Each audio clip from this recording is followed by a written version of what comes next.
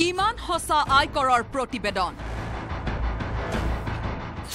দালাল অনুজ পদ্দাৰৰে সম্পৰ্ক অস্বীকাৰ হিমন্ত বিশ্ব শৰ্মাৰ আপোনালোকে জানে আপোনালোকৰ আৱিষ্কাৰ মইনো কি কম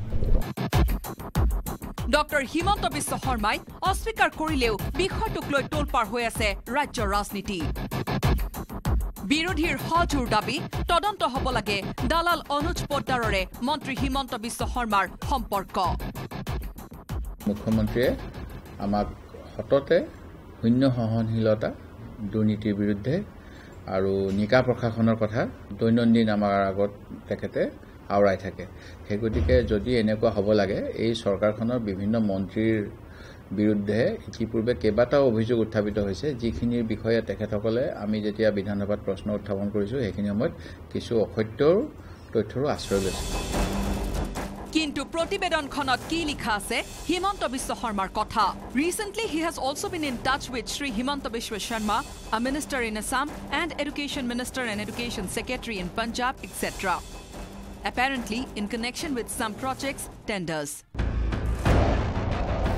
এতিয়া কথা হল আয়কৰ বিভাগে সম্পৰ্কৰ একো প্ৰমাণ নোহোৱাকৈ প্ৰতিবেদনত নাম লিখিলে নেকি মন্ত্ৰী ডক্টৰ হিমন্ত বিশ্ব শৰ্মাৰ দিল্লীৰ ডিফেন্স কলনীত আয়কৰ বিভাগে চলোৱা অভিযানত দালাল অনুজ পদ্দাৰৰ ঘৰত উদ্ধাৰ হৈছিল বহু আপত্তিজনক নথি কিন্তু ৰাষ্ট্ৰীয় সংবাদ মাধ্যমত বাতৰি পৰিবেশন হোৱাৰ পিছতো এই ক্ষেত্ৰত আয়কৰ বিভাগৰ পৰা এই পৰ্যন্ত দিয়া হোৱা নাই কোনো ধৰণৰ স্পষ্টীকৰণ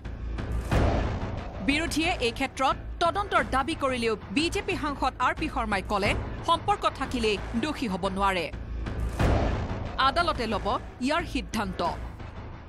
তো পারে কিবা বিজনেস সেন্স করে থাকিও পারে কিন্তু তার কারণে যে মানুষ দোষী হয় প্রতিবেদনের নাম থাকিলেই দোষী হয়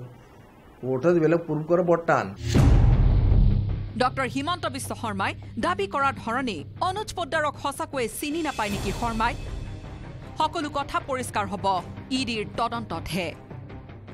কেমেৰাত নিত্য ডেকাৰ সহযোগত ৰাজু বৰুৱাৰ report news 18 Assam north east